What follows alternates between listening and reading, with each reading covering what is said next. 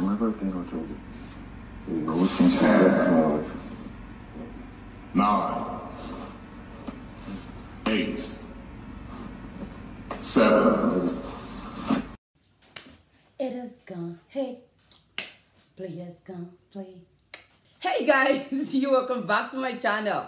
My name is Ruth and this is The Gist with Ruthie. Guys, so basically I was venting in my room and then I thought, let me jump here and discuss my venting with you all. So from today's eviction of the Big Brother Naija lockdown show, season 5 actually, Ozo and Tricky T was evicted from the show, right? And which leaves us to the last 5, the last 5 standing in the show, right? Which is Nengi, V, Neo, Lekon, and Dorothy. Okay, so as of last night, I think I was still thinking, it has to be Tricky T and Dorothy that will be evicted. But then, on another thought, I'm like, what if it's Ozo instead of Dorothy, you know? And just the way I thought about it, I mean, Ozo was evicted today. Now, to the main reason why I'm here today, guys. But just before I talk about that, if you haven't subscribed to my channel, please do well to subscribe to this channel. You know, I drop hints, gist, everything. Once in a while as they go, okay, and sometimes it's after I don't pass, okay. But this one now, at the drop as they go. So me not to say I not tell you. I be not give my opinion. I be don't know what are the reason. You understand that I talk now. In other news, guys. In other news, so I'm here today, guys, to talk about the whole Nengi shoving of Ozo's keys, right? That I was trying to put to her after he was evicted from the show. And it really got the whole social media, jeez. It really got the whole social media buzzing, okay, for the whole of today. So I really want to talk about it, okay. I want to talk about it before the whole issue slides. So 1 second I was thinking, why are people angry that Nengi refused to kiss Ozo? So now, we've been in this house together for 9 whole weeks. Oh my God. We've been in this house together for 9 whole weeks and I haven't agreed to your proposal, okay? I've not agreed to date you. I've not agreed to be in a relationship with you. I've not agreed to be with you on that level. Do you understand what I'm saying? And now just because you've been evicted, you thought it wise that I would want a kiss? Like, seriously, how? How do you think I'm going to kiss you? Like, you just, like, you guys must have had some kind of conversations earlier before you now, oh, let me try to push this kiss forward, okay? At least our last kiss. And then the other one kept saying, oh, at least even if it's that kiss, even if it's that kiss. If she had kissed him that kiss, is this same you people that will come and say, oh, so she liked him all along. Why did she refuse to kiss him? This and that. She's been pretending. She's been this, she's been that. You people will still be the ones to call her names. Like, how are we going to do? How are we going to please the world? How do we want to please the world? Somebody tell me. I want to please the world.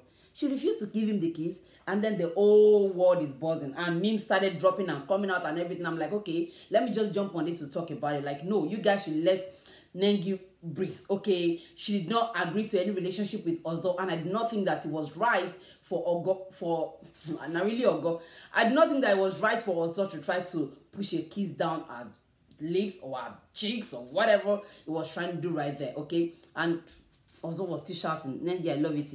Until after I was going out of the town, we're like, really, bruh, keep moving. So guys, that is that about that, okay? You guys should let people stick with their plans. I get that Nengi is trying to protect her relationship outside of the house, which is why she's trying to be defensive, okay? So let us see what happens outside of the house next week. At this time next week, we would have known who the winner of Big Brother Naija season 5 lockdown show is, okay? So that being said, let me move into the next issue where I'm here today. So I want to vent. While I was carrying on my way on Instagram, that's how I came across this video where Erica was invited to Dele Momodu's house, okay, for a dinner or whatever. Let us take a second to watch the video and we'll be right back. Now, she had kids cry though. Inside the duvet like this.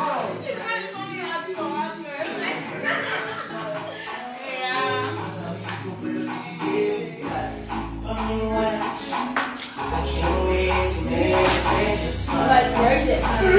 Chanel. Like, already.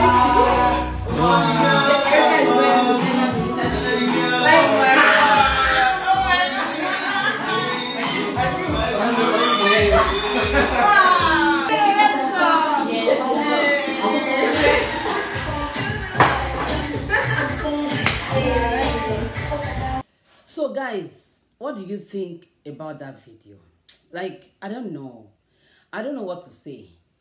But let me tell you my opinion. This is why I'm here. Like, this is what is even annoying me. Okay? In my opinion, if you show up at my house without a bra, I'm gonna turn you back at the door. Like, I don't even want to know. I don't care. Okay? I will turn you back at the door. Yeah. I can imagine what was going through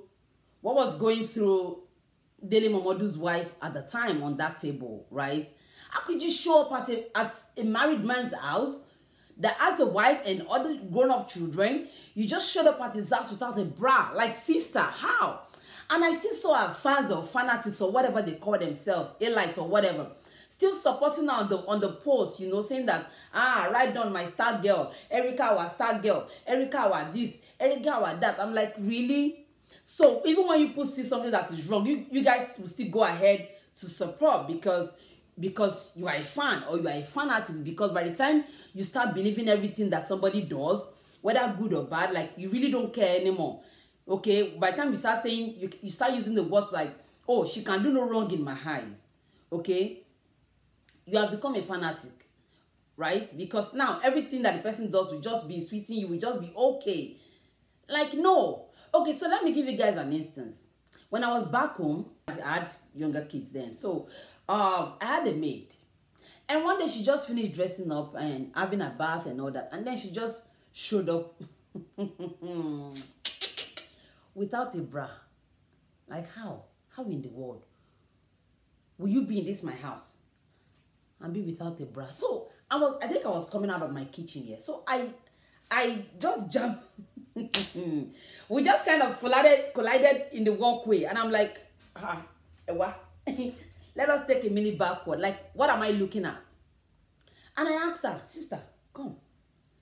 Why are you without a bra? And then she said, oh, she doesn't feel like. I'm like, what? Before I close my eyes, before I open it like this, go and start feeling like. Go and feel like before I descend on you. Because it just feels wrong. So I remember a video that surfaced online some months ago prior to when Regina Daniels had a baby.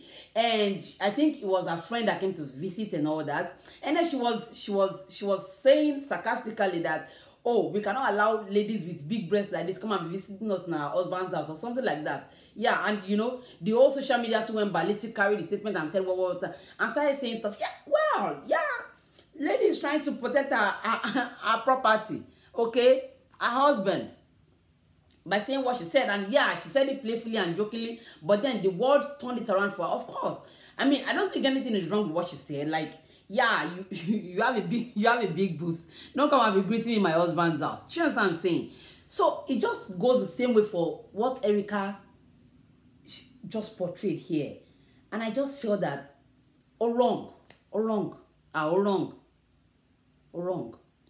See, I don't understand the way we follow people, the way we take into cognizance everything that people do, right? But I think that it's really, really important that that we don't support every rubbish that is out there just because you think that you're a fan of somebody and then whatever the person does just pleases you or you're just okay with it. Okay, sometimes let's try to say the truth the way it is. Guys, at this very particular juncture, I'm gonna be signing out. Okay, I'm just here to vent about the old Ozo, Nengi dodging of keys and the old Erica situation I found this evening. I mean, and I honestly, I also want to say this. I don't understand Dele Momodu's his prerogative in trying to, I don't know, act all nice and good and cool with Kid Wire, even when he was in the house, and Erica too. Now that she's been evicted, I don't understand the whole relationship stuff that is trying to work or build or do whatever over there. But then whatever it is what it is, guys. Like, it's show business. So yeah, shit gotta go down sometimes. You feel what I'm saying? Thank you so much, guys, for watching this video. And yeah, I try to keep it short, trust me. Even though I know I talk a lot, I try to keep it short. I try to keep this one short, okay? I'll see you guys in my next video. And please, if you haven't subscribed, please do it to subscribe to this channel. Like, share, and comment. Okay, let me see you drop your comments in the comment section down below on what you think about these two issues I just talked about. Till I see you guys in my next video, enjoy the rest of your night.